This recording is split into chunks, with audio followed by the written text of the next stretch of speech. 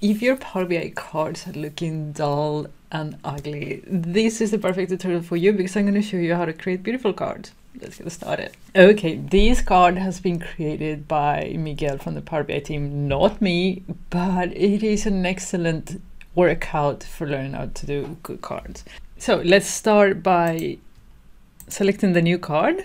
This is the new card visual. And then we're going to pick the data. The data is going to be product name from products. There. So there we have the product name. Now, let's go through the formatting pane and see what we need to do to make this beautiful. So size and style. We don't need to change the size for now. The padding, we're going to change. It's going to change the padding of the inner borders. So we're going to pick 15 for all of them. And as you can see, it gets separation on the borders, which is quite nice. Background, we're going to leave it as is, but we're going to add transparency. We're going to actually add 66% so you can actually see the background. And for the visual border, we're going to get the same color as the one that is shaded out, which is this one. And then I'm going to put 25% on the rounded corners. And then as you can see, do you see that they are rounded there? So perfect. Okay. So we have everything from this style. Let's move to the title. For the title, we are going to call it product. We are going to have the bold version of it. And that's basically it. We're going to have a subtitle too. I think actually subtitles are very, very neat because it allows you to have a little bit more explanation of what the visual actually is in case it's needed. So that's really, really nice. So we're going to leave it at 10, and then the colors and the sizing, that's going to be the same. And now within the title, we're going to move to spacing. We're going to have custom spacing, and then we're going to have a space below title 2. And a space below subtitle. Everything gets cramped in this type of visual, so it's quite nice that now we have a spacing possibilities. So this is going to be 10. And you can see that it can breathe a little more. Very, very nice. Okay, so let's go to the callout values. The callout values are these ones, like the title in the card, if you would say. We're going to start with this one, which is our product name. And it's going to be 2016, you can say it there, and then we're going to have a bold, and that's about it. And then we're going to move to the label. I like to actually close the ones I open, otherwise it just gets like impossible to see. And then for the label, we're actually going to have it from the product category. You're going to get these files so you can play, so don't worry. Product category, you have it in there, and now we're going to have bold. We're going to have 58, and the color is going to be like a grayish color. I'm going to put it in there. That's the color. And then we still wanted to have, as you can see, it's even more bold. So now it is, both of them are bolds. And I want to have it below. You can see that this one is below that one, so that's nice.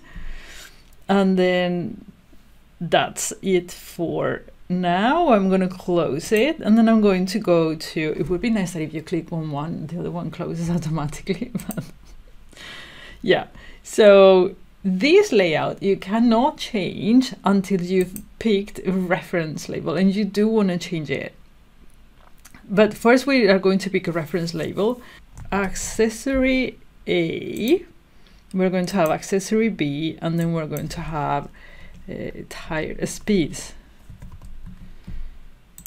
So those are our 3 reference labels. They are the ones down below there. And now you see that these turn on, so you can change it to 73.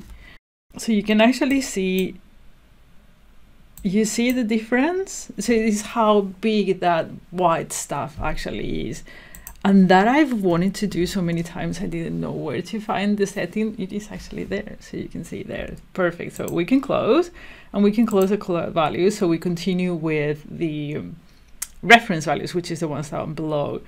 Right, so we go to all, and then we're going to turn off the background. We don't want to have that ugly gray background. I really don't like it. We are going to go through the titles, and we need to change them. But there are some things that we can do on the old level, and there are some things that we can do on the that we have to do on the card, on the reference label level. So you know, the fonts, the colors, the sizes, we can change. We want to have the same for all, so we change it on all. And the other ones, the name, for example, we can change it individually. So for the title, we're going to have 11, and then it's going to be bold.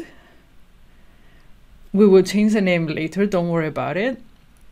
And then we're going to have for the value 22.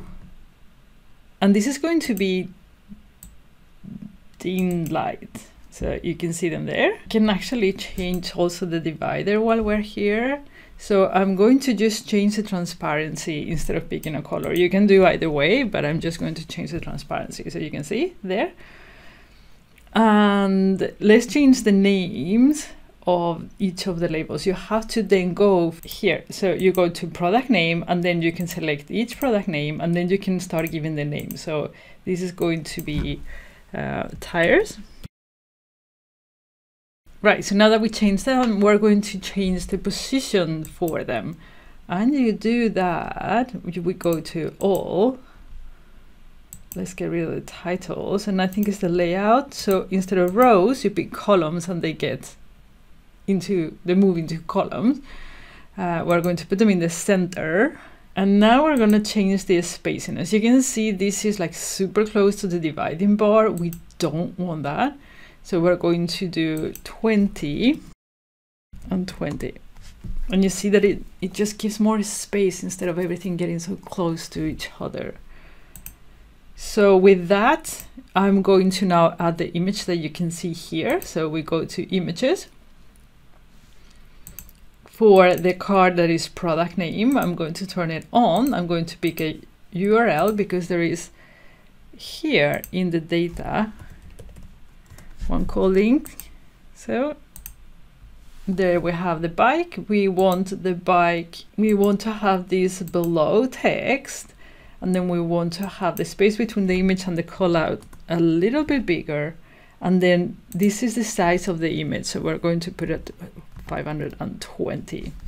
So there you have it. And now we're modifying how the card looks like. The card is like the white part. So if we open cards,